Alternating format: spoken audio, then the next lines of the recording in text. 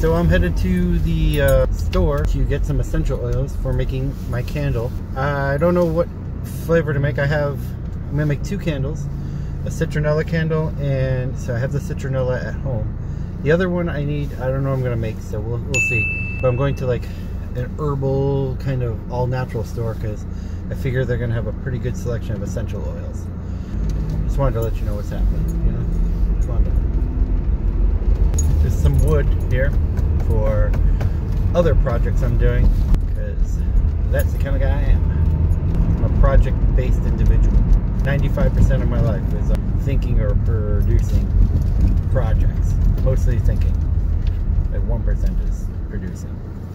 Other percentages will be revealed as needed. We don't need to get into all the percentages of my life. I guess I already dedicated 95% to thinking about projects, so that really only leaves 4% because there's 1% of doing projects. So 4% of my life is really divided amongst a lot of things, like all other aspects of life. I probably have these percents wrong. There's no pie graph. I'm just throwing things out there. And in retrospect, they're probably wrong. These are probably wrong numbers. Alright. Okay, so, as some of you may remember, I made a fail video. I don't know if it was a fail. For some tapered beeswax candles. So I don't know if it was a fail because they do work. They are candles. But I wanted to redeem myself a little bit. I have the beeswax left over. Put it into the crock pot. And I'm going to make scented beeswax candles. Or, yeah. I went to the store. I got 2 scents. I got peppermint, lime. And a while back I bought citronella because I wanted to make an outdoor candle for a little tiny bottle of citronella there for when it gets warmer. More in the flannel, ready to go.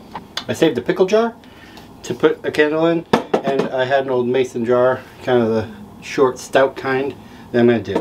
One of the things we got to do is we have to put a hole in the tops of these to dangle the wick down. I just went and got these 2 little nuts. Yeah. And I tie them to the end of the wick to weigh it down in the jar. Let's see how it goes.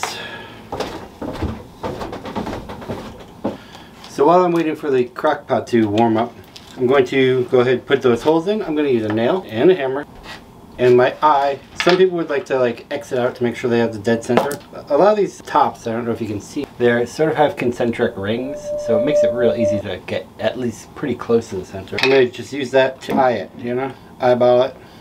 The reason, once again, I'm doing this is so I can run, I'm a little bit off, but well, who cares? So I can run a wick down and keep it centered. The wick I'm using is from leftover wick from my last video where I made candles. You could check that out maybe in a link below. I don't know how all that works. The way I made this wick was I just dipped string into melted wax. Once again, I don't know if that's the best way to do things. I'm going to fasten it here, roll it around the nut that I have to weigh it down once again. Drop it into here. So that weighs it down when I pour in the wax, and put this through there.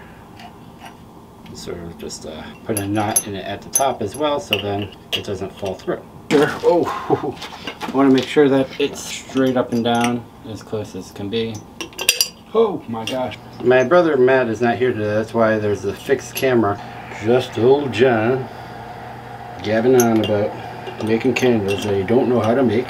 If you're wondering, is this the actual way to make candles? Once again, I don't know. I didn't really research it. Hopefully they come out better than the tapered candles, but I just don't know. There's no way to know. I know that we want to get the temperature of the wax up to 160 because that's the temperature between 160 and 165 is the temperature where it takes scents and it holds them. If you go to 185, it will destroy the wax and I guess ruin it. But I'm going to go ahead and try put the scents into the jar first and then pour the wax in when it's at 160 and then use these popsicle sticks to stir it all around. The first one I'm going to make is my mojito one, and it is lime and mint. I'm going to do 13 drops of each.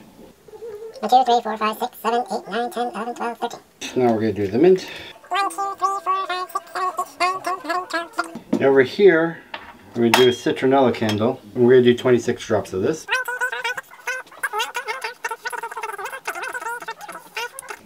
Okay. I'm using this thermometer to check the temperatures. 148, 149, 151. It's getting cooler. Why is it getting cooler? So on this side of the pot, it's warmer than this side of the pot. So I'm stirring it around. I'm going to put it into a secondary vessel here. Ah! I lost my popsicle stick. Luckily I have another. Alright, it's at 165 now, so I'm going to take some out. Put it into here and let it cool down a little bit. It's getting too hot. So at 165.7, I let it cool for a little bit. We're stuck around 151. Let's try a little trick here.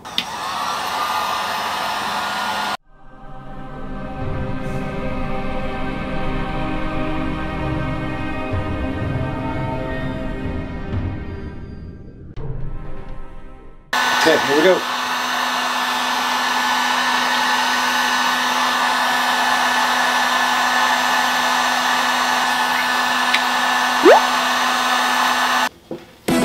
I don't know. The process is all about temperatures, it seems.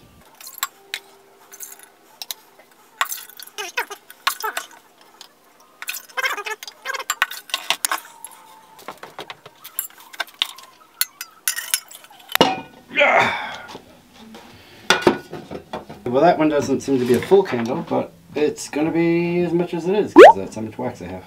Alright, now we just let them cool and check back in and see how they smell. This guy seems to be firming up pretty well. Candle making 2.0. Okay everyone, it's the bedside table test. We're going to check out this candle. This is the mint one. We're going to light it up, see how it smells.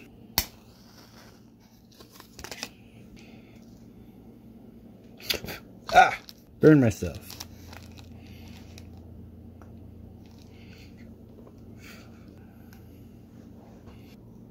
Yeah, it has a really minty smell. The lime kind of gets lost a little bit. Worked. We did good. We finally did good. If you want to see us do something else, leave it in the messages below. And remember to like this video and subscribe and hit all the buttons below and on the side and any button you see. You see a button, hit that button.